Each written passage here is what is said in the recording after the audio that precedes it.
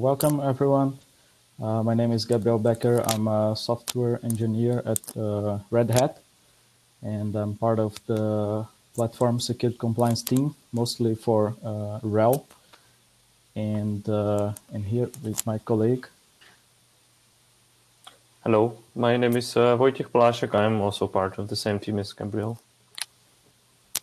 Yeah. So what is this workshop?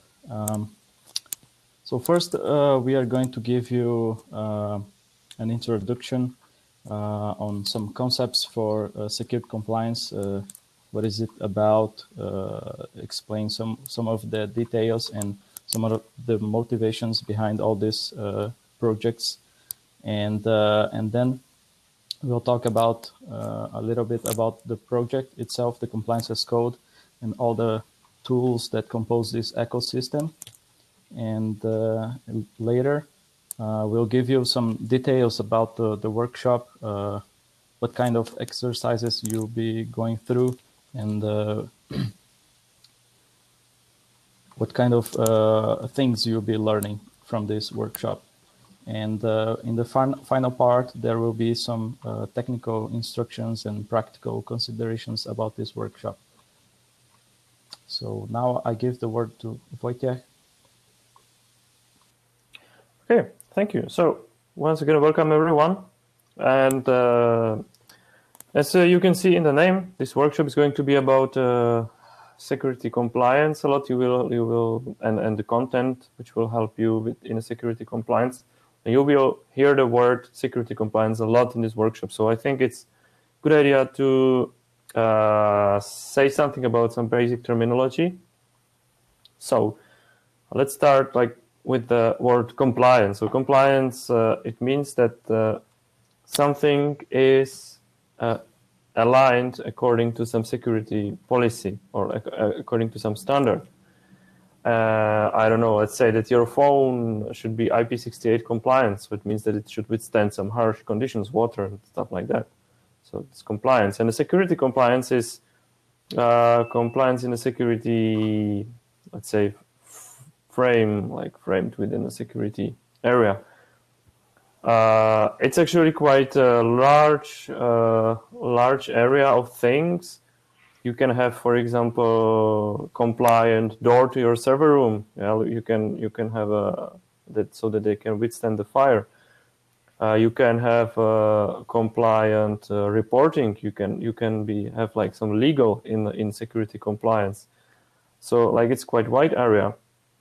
But part of it is also compliance of your computer systems and especially their configuration.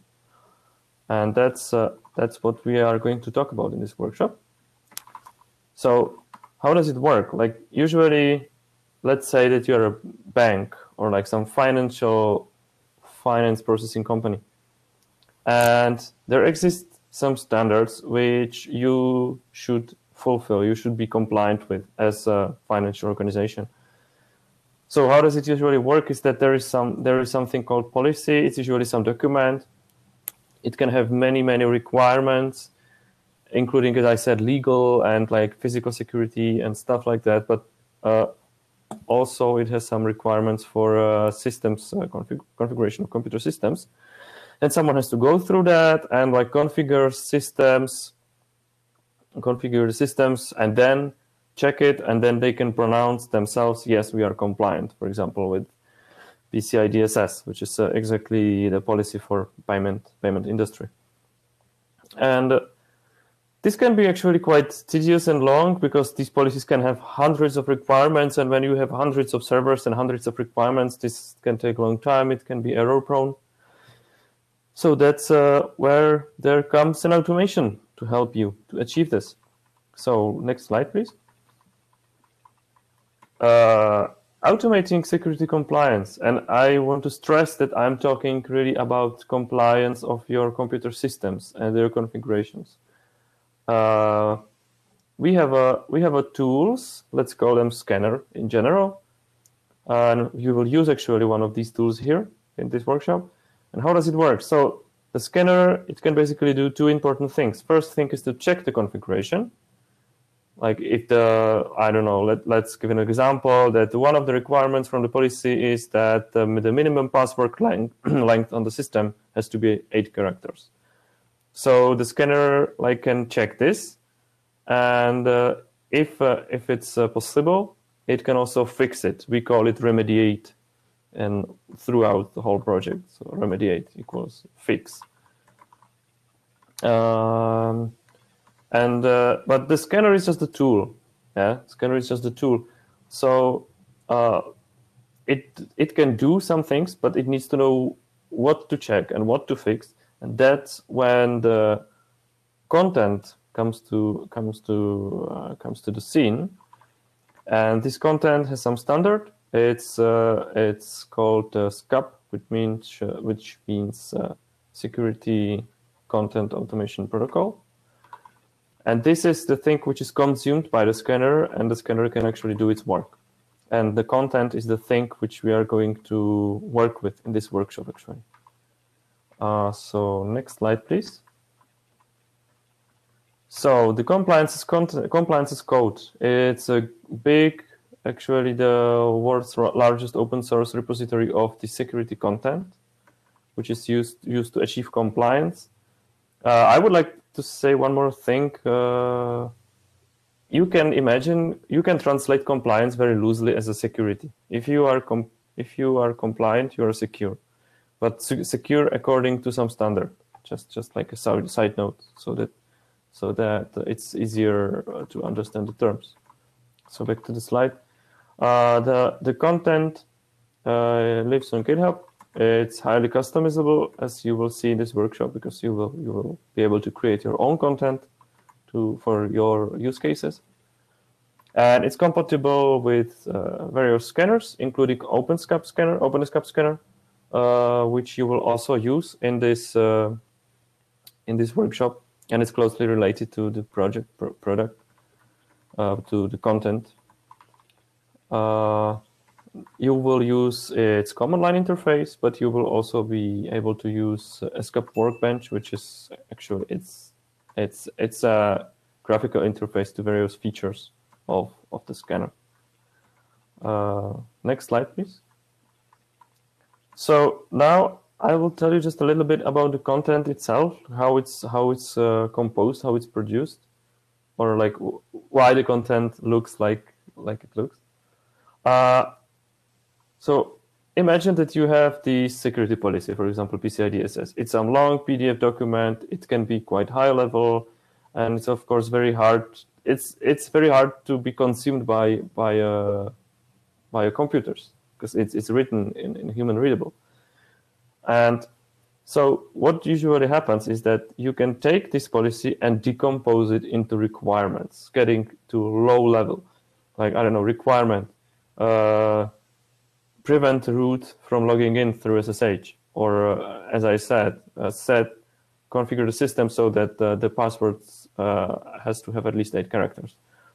And these are quite low-level things, and these can be translated into code.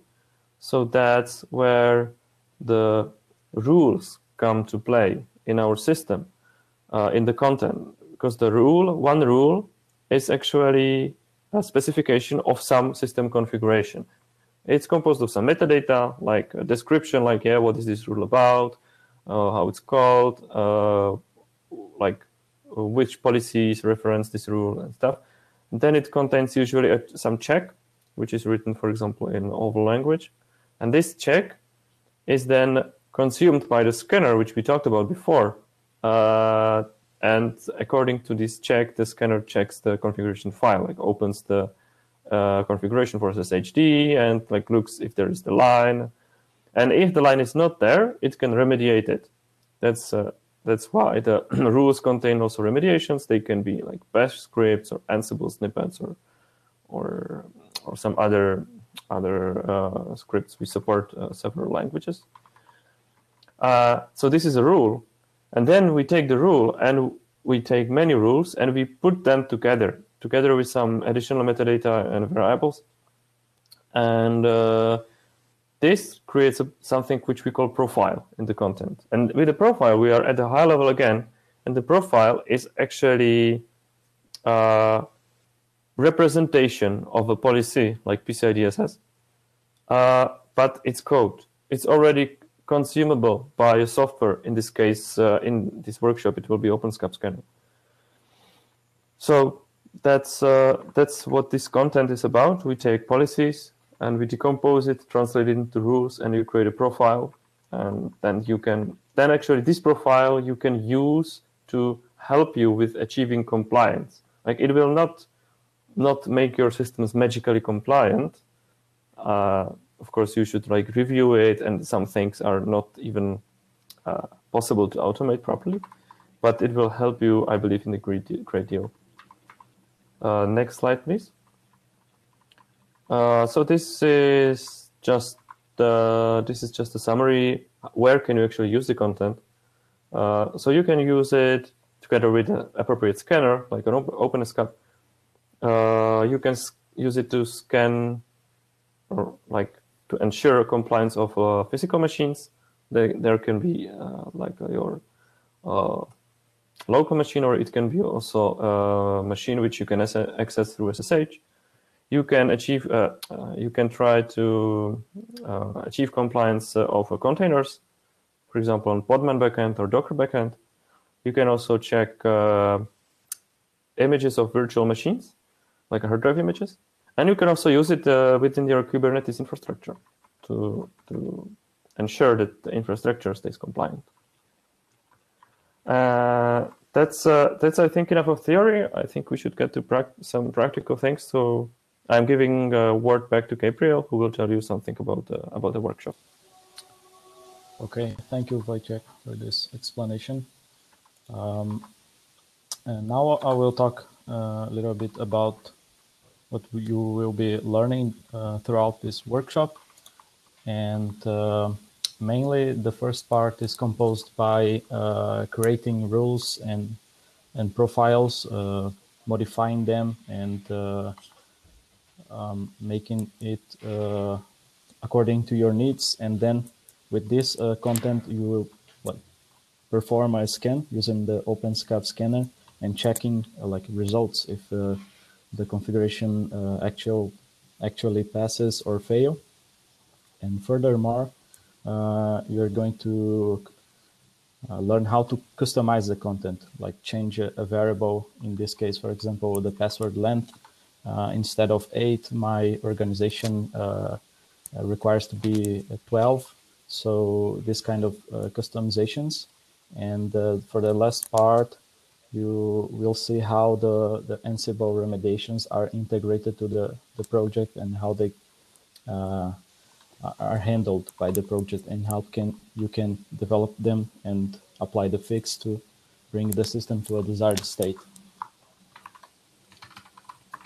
And now some of the practical considerations for this workshop.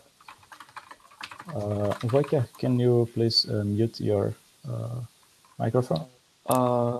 Yes, I'm just trying to find the proper button. Oh, okay.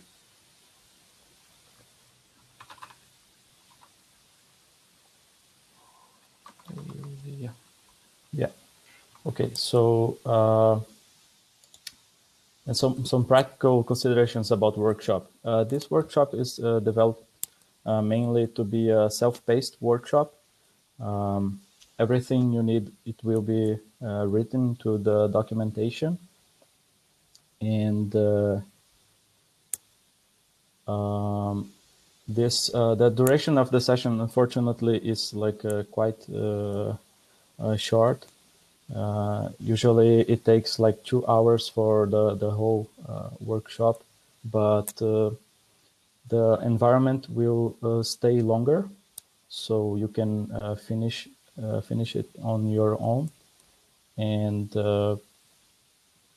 if you have any questions after during the session and after the workshop, you can use either the chat here in the Hopin or the Discord channel workshop. And also one extra thing I would like to say is that this workshop is designed to use this graphical user interface from RHEL. So you'll be accessing the remote desktop, and you need to have the VNC client installed. Everything is described in the documentation, how to install, how to connect. If for some reason you don't get to, you cannot install this application, there is still a benefit from the workshop, because like 70% of them is through the command line, so no worries about that. And right now I'm going to do a quick demo of how to get access to this infrastructure that we are providing you. And so basically there is this web page where you can access through this link that I will later post to the chat, the instructions, so you can easily access. So let's do it. So I have here the page, and I put the security keyword and my email address.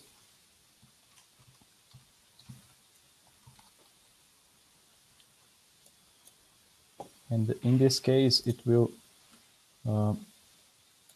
lead me to a page like this. And in the squared red box, there is the important information for this workshop. You get a unique link that will land you to a page similar to this one. And in this documentation, it contains, for example, unique credentials. There is this embedded terminal that you can use to ease in this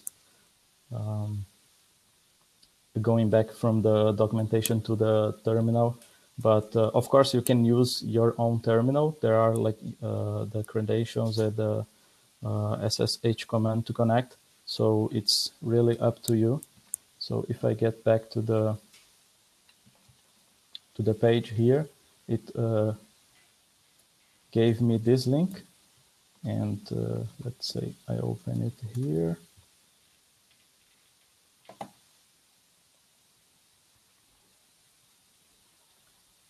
Yeah, you can scroll here. Then there is the setup steps.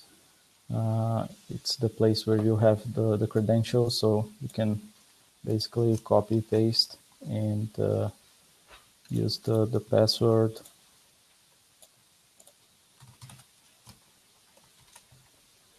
So now you're in. You have like the labs. Everything what I'm saying is described in the documentation. And right now for the VNC client, there are some instructions on how to connect to how to install the Tiger VNC application. But then there is this trick that you have to use to open the tunnel. You have to use your own terminal. So you go back to your terminal, paste the command, and it will ask for the password. So you input the password, and you notice that it will show nothing here. It will hang, because after you are finished with the lab, you can just kill this application with Ctrl+C. And in another tab, in this case, there is the VNC viewer. You have to run it. In this case, you can also just run VNC viewer, and it will show you this window. You put localhost :1, and it will ask for a password again, and it's basically the same one. And here, and then you have the access to the user interface. And from here, you can access the web browser, the SCAP Workbench, and everything that is described in the documentation from this workshop. So now going back to the presentation, as I said, I would like just before giving the links, just some references. This workshop is available as a static version. So there are no like credentials. It's just the documentation. So you can use as a reference later. And there's also the possibility to run this same workshop on a Fedora VM. So there are instructions on how to set up your VM accordingly. And furthermore, there are some links to where to reach us after the workshop. For example, the discussion pages and some mailing lists and etc. So finally, I will be pasting the instructions to the chat if you don't have it already.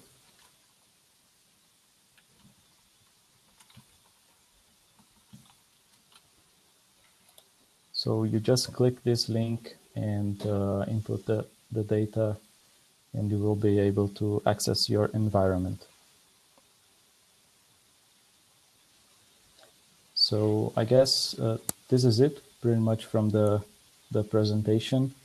We'll be here to answer any questions you have during these first phases, and after the session finishes, we'll be around the Discord channel to answer any questions.